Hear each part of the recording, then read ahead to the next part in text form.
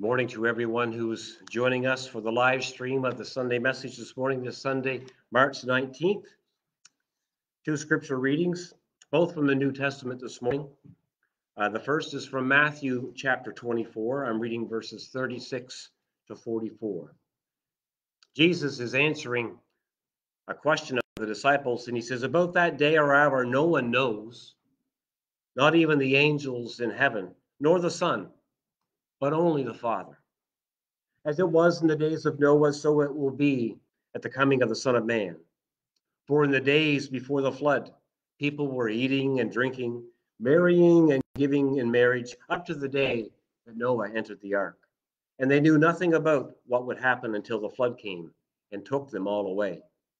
That is how it will be at the coming of the Son of Man. Therefore keep watch, because you do not know what day your Lord will come.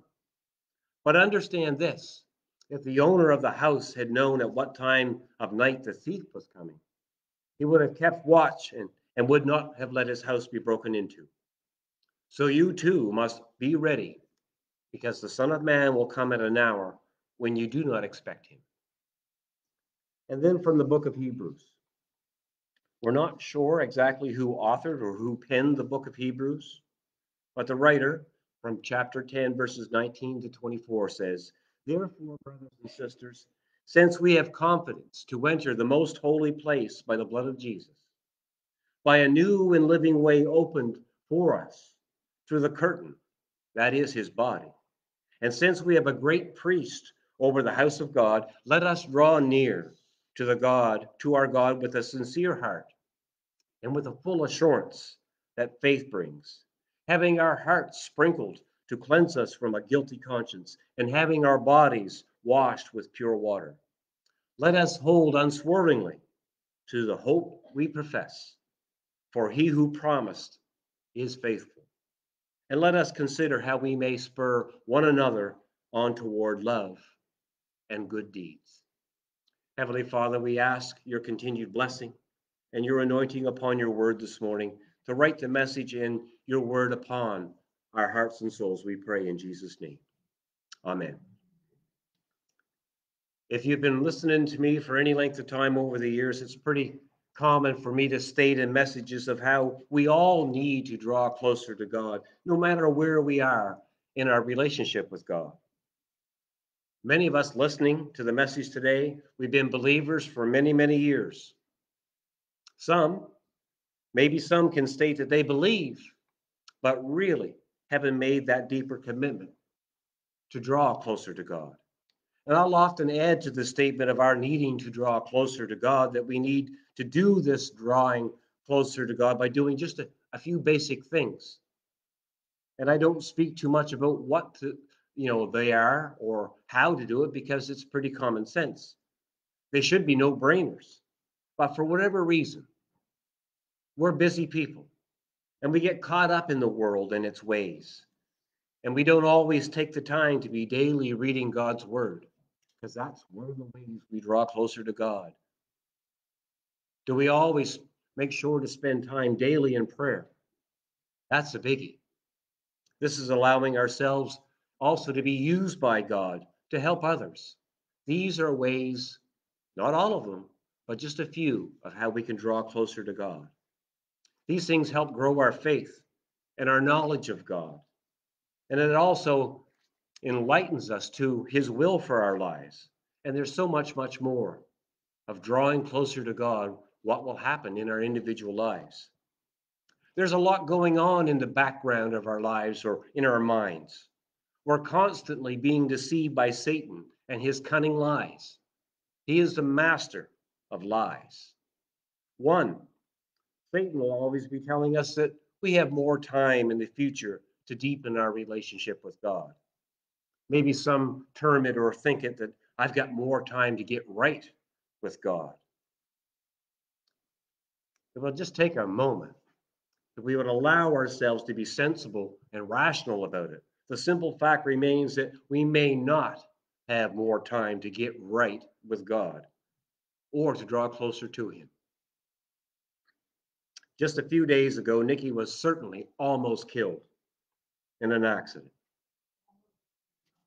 Yeah, she's here this morning. Almost.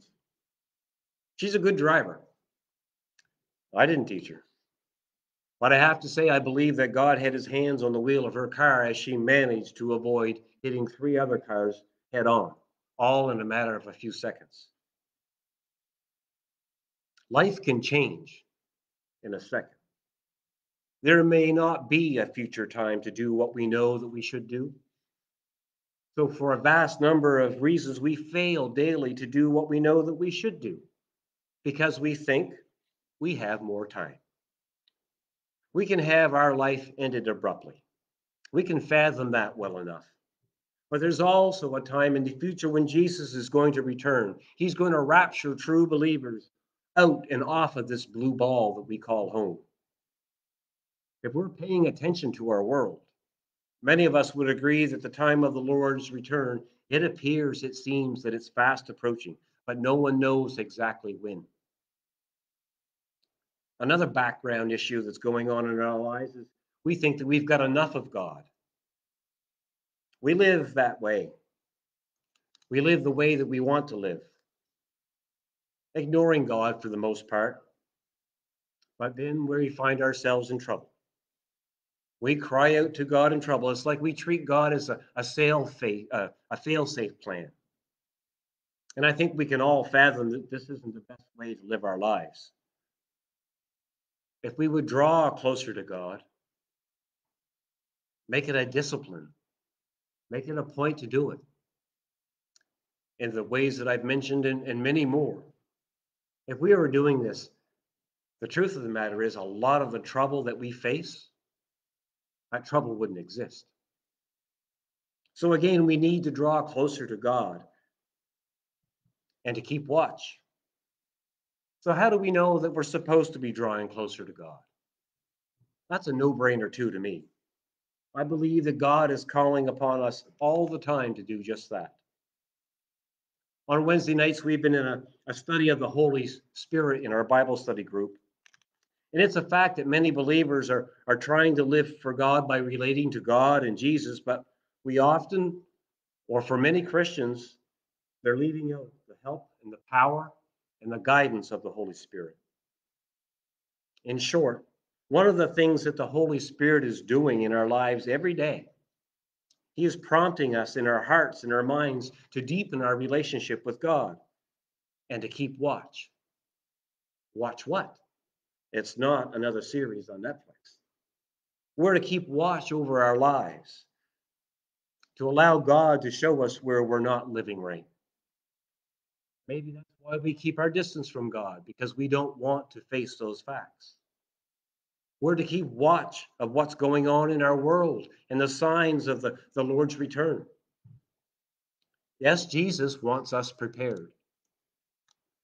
We can all fathom the government warns us to prepare for power outages when there's a storm in the forecast. Even then, some will take note and make simple but needed preparations. And we also know that others don't bother, and they get caught without batteries or food or water or other basics. Many can fathom being prepared, but don't prepare. The reading I shared from Matthew 24 at the beginning of the message, earlier in the chapter that I didn't share, and maybe you should read Matthew chapter 24 today, told us of what would be happening. This is what Jesus was saying, what would be happening in our world before he returns. The disciples are asking after he shares all this, when is all this going to happen? And Jesus says, that day or hour, no one knows. The angels don't know. The Son, Jesus at the time, he didn't know. That's a whole other sermon. But Jesus says only the Father. And then Jesus goes in to give a comparison. He says, like it was in the days of Noah, that's the way it's going to be when I return. Remember, Jesus hadn't even left yet at this point in time. In the days of Noah, the world was filled with all kinds of violence. And the Old Testament tells us that the whole world was basically, all of humanity that was there, they were bent on doing evil. And people pretty well, they did what they wanted. They weren't considering if God was pleased about it or not. They turned away from God. and they were living what they felt was normal, everyday life. Jesus reminds us, he says, in the days before the flood, the people were eating and drinking, marrying and giving in marriage, up to the day that Noah entered the ark. In other words, they were just going on with their merry little lives. Much of what the world is doing today.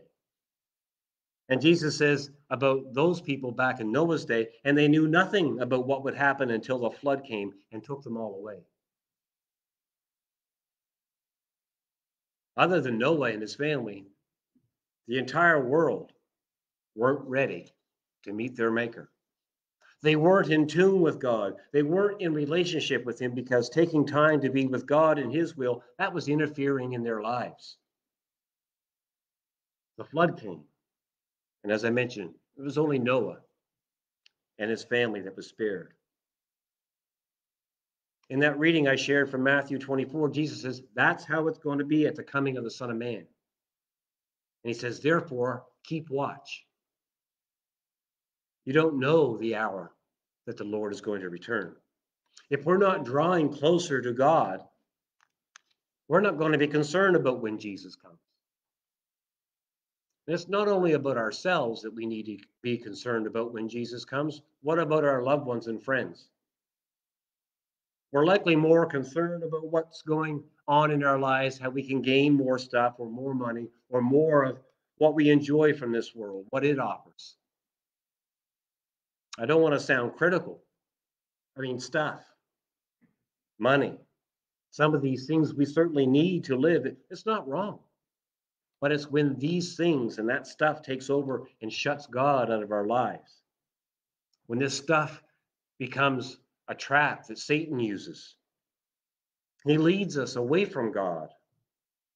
And he leads us away from the things that really, really matter. When Jesus returns, or maybe we die suddenly because we don't know, will we find ourselves prepared? Jesus gives the analogy of a thief breaking into someone's home. And he says if the owner of the house knew when the thief was going to come, he'd make preparations. Would we not do the same? He says you must be ready because you don't know when the Son of Man will come. He'll come at an hour that you don't expect him. We can fathom, I mean, the crime rate is rising in the world, or in the Western world at least. If we knew that someone was going to break into our house, we'd be ready, wouldn't we? We'd have the biggest, ugliest German Shepherd or Bulldog or something ready. We'd make preparations to catch them. And Jesus tells us to keep watch. Watch that our lives are right with God, and watch for the signs that show his return can be at any time. As it is, I suspect that many who claim to believe in God are not really sure that if they were to die suddenly, or if Jesus was to return right now, many might say or think, I'm not sure if I would make it to heaven. That your thought? This is no way to live. And I think that for those of us who are toying with God, maybe giving him a little bit, but not as much as we know we could. I think this is one of the reasons why our personal anxiety for many is at an all-time high. For many who know of God, who have been witnessed to by you and others, who are warning and they're not paying attention. In the subconscious, the anxiety is rising. If we're seeking God and we're drawing ever closer and deeper into relationship with him, we're going to have confidence in our beliefs and the faith and the promises of God. Our confidence is not going to come from how good or how holy we appear. It shouldn't. But our confidence comes from knowing Jesus has died for our sins. He has saved us. We're in that process of sanctification if we're willing partners with God. And this is what the writer of Hebrews is reminding us of.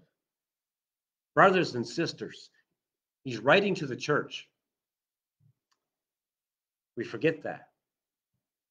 The scriptures were written, the New Testament was written to churches. Therefore, brothers and sisters, since we have confidence to enter the most holy place by the blood of Jesus, and we have a high priest over the house of God. And the writer says to draw near to God with a sincere heart, not haphazard, with a sincere heart, and with the full assurance that faith brings. What's all this mean? Confidence to enter the most holy place. Where is the most holy place? Is it the church? No. At the moment, the most holy place we can be is the presence of God. In prayer, through his Holy Spirit, we seek God and we seek his forgiveness through Jesus, our high priest. As we are in a moment by moment and day in and day out relationship and in fellowship with God, we're drawing near to God. And we have this assurance. We have this confidence that we are loved by God. We are forgiven by God, all through Jesus. And we're being helped. We're being empowered by God through his Holy Spirit. We're helped to live our lives for him. So for all of those who dare not draw near to God because, oh, there's no hope for me. I've got this sin. It's a hang up for me my whole life. I can't draw near to God until that's worked out. Satan's deceiving you. Come to Jesus wherever you are in your life. You don't need to be clean before you come to church. Come into fellowship and relationship with God. He'll clean you up. If we tried living for God in the past without much success, then maybe it's time that we finally figured out that we'll have more success at living for God if we'll allow ourselves to be drawn closer to him. Not staying off in the sidelines and thinking we'll get to God a little bit later in life. As we're reminded, from news headlines to our personal things going on in our lives, there may not be a later in life. So the writer in Hebrews says, let us hold unswervingly to the hope. And it's more than just I hope so hope. Let us hold unswervingly to the hope that we profess, for he who promised, this is the Lord Jesus, he who promised is faithful. And let us consider how we may spur one another onward toward love and good deeds. Drawing closer will mean, rather than thinking or being in daily prayer and scriptures, rather than thinking that we'll actually get to it, one day. But we know that prayer, reading the scriptures, this is convicting to us. It's not always easy. Keep reading, keep seeking. And then there's church life, helping in the lives of others, maybe being in prayer for them, being a shoulder for them to lean on, as well as a shoulder for us to lean on when we need help. Drawing closer is acknowledging the Holy Spirit. We've been learning and being reminded in our study of the Holy Spirit, and it's not a great explanation, but this thing that we call our conscience. What's it saying about our thoughts, our actions, our words? Because the conscience of ours, often in reality, this is the Holy Spirit speaking to us. It's convicting us. It's drawing closer to God and having us being more watchful. When the voice in your head is saying, and it's encouraging us to pray and to spend time in the Word of God, or attending church, or lending a helping hand, to be involved in the work of the church, or not just attending as a spectator. These things are in part. These things are drawing us closer to God.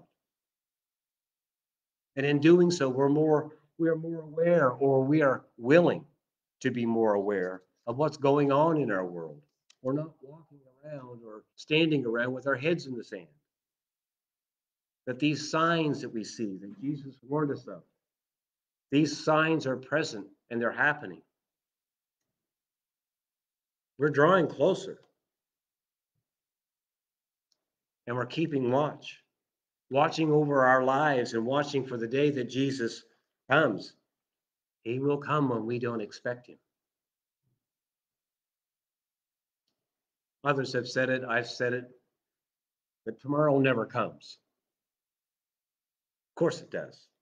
But when tomorrow gets here, what is it? It's today. So if we're always going to put off till tomorrow what we know we ought to be doing, then the chances of us being deceived over and over and over again by Satan to put off deepening our relationship with God, this is just going to continue. And it may end up having us not prepared. It may end up having us not watching over what's really most important. So let's not be caught unprepared. If for whatever reason you or I we may just run out of time, because there is going to be a moment in our future we'll be out of time.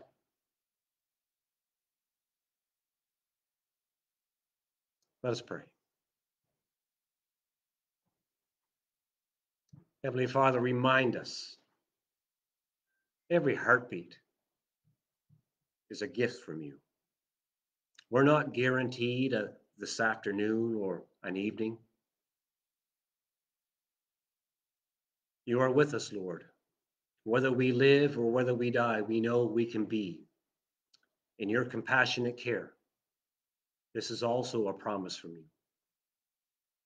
Lord, help us to be more aware of your Spirit's voice that is speaking to us in our minds, our hearts, whatever we may want to call that. As your Holy Spirit convicts us to draw closer to you.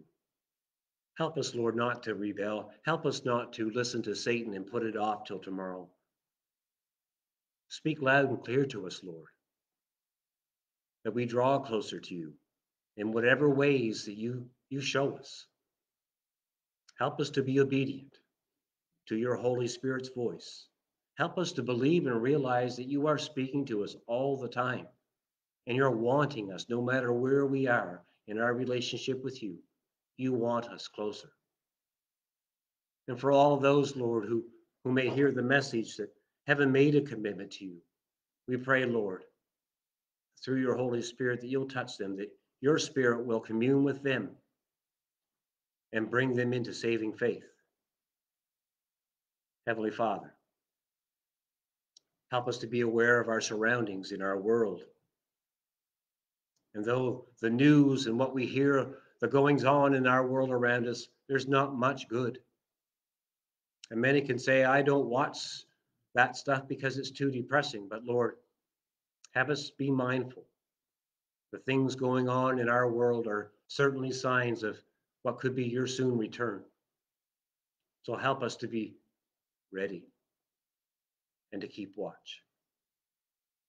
Lord, we pray for those who have lost loved ones, and we ask that you help them cope, to heal on these journeys. With those, Lord, who are facing surgeries and serious health issues, Lord, we pray for their strength, for their healing. We pray, Lord, for those who are in the hospital and in long-term care, those recovering from surgery, your healing touch upon them, and the lifting of spirits for those who feel down, who feel forgotten. Speak to us, Lord, where we may be the answer to some of these prayers. We make this prayer in the name of Jesus, as you have taught us, Lord. Our Father, who art in heaven, hallowed be thy name. Thy kingdom come, thy will be done on earth as it is in heaven. Give us this day our daily bread, and forgive us our trespasses, as we forgive those who trespass against us. And lead us not into temptation, but deliver us from evil. For thine is the kingdom, the power, and the glory, forever and ever. Amen. Blessings to each and every one of you and your families near and far. And you know you got to keep washing your hands, right?